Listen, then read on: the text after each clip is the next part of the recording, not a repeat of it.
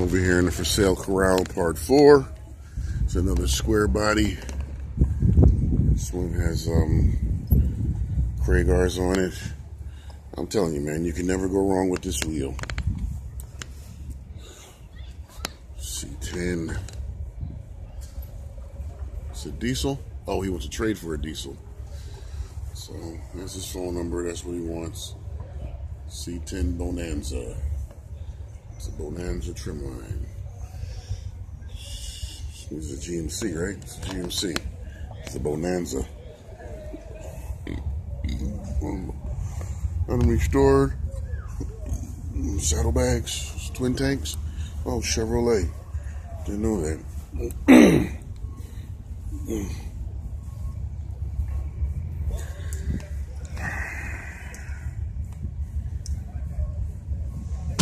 Got some Bondo cracking right there. Jeez.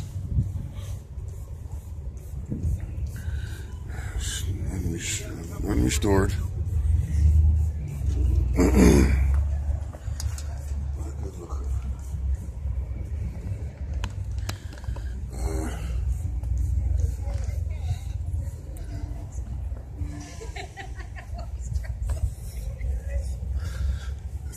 Ford F100 custom. See,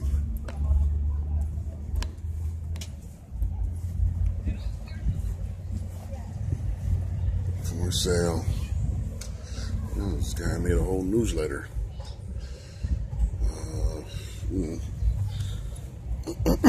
17,500. Jamie, somewhere in Maryland.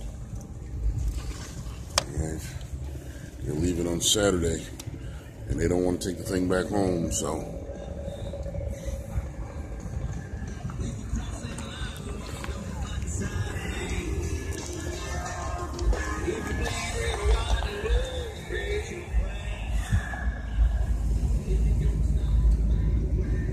Yeah, it's a very nice looking truck for its age.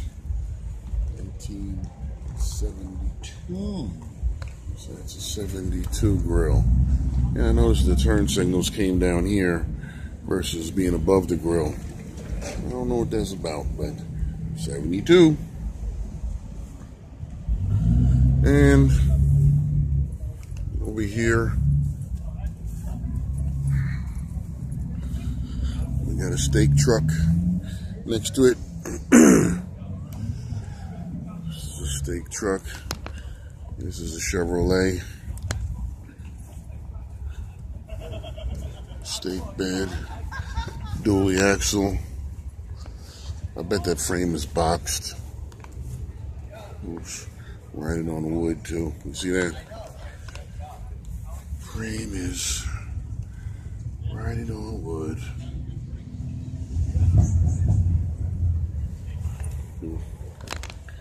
I have no idea what they think to do. This is a C30, two-wheel drive, manual.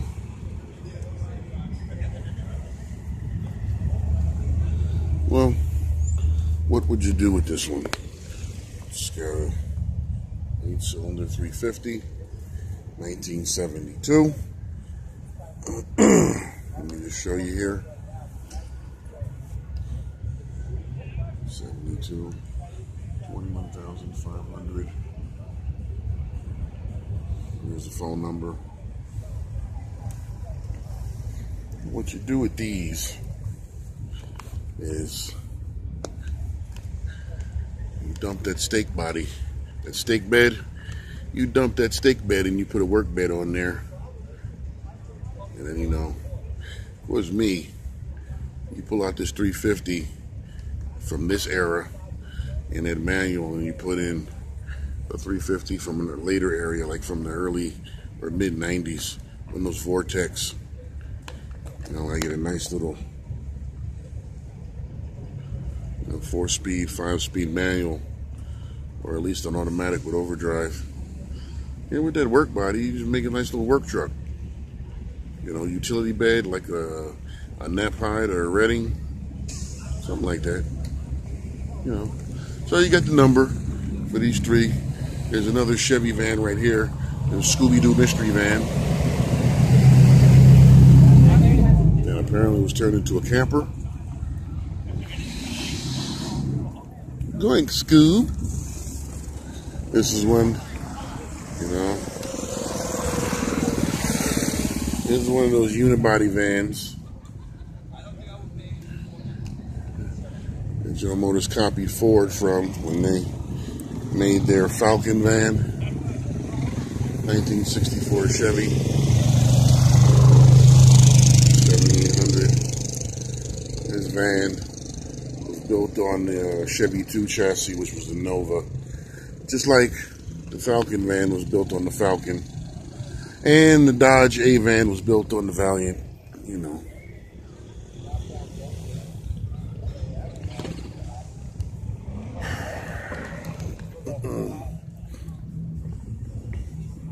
I don't know, man, all the concession places are closed.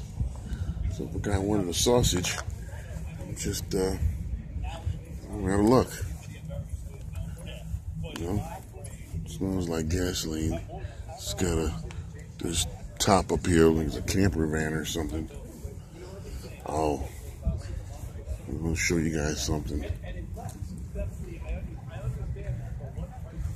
Show you guys something. This is awesome. What do you think? Yeah, it's a Scooby-Doo. Scooby-Doo? Scooby-Doo. It could be you. Yeah, right? It's just you and Shaggy, and then going down to the Bottle Redemption Center. You make a mystery van? You gonna make a mystery van? I was gonna, I was trying to recapture my youth. Yeah, right. And I bought it. And I'm like, yeah. That's where I'm at with it. It's a neat old van. You don't see them anymore. No, you don't. You can't go wrong with those Kraigars, though. Yeah. Those Kraigars are just... I had those in the garage. Oh, yeah? For years, yeah.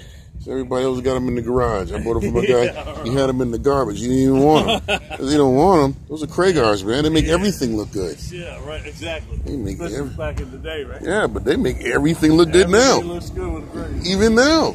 You put those wheels on anything. You put them on a school bus. You know? But... all right, guys, this is For Sale Corral Part 4.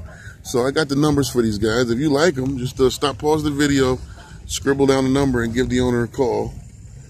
Because I've got to get myself something to eat. All right? Thanks.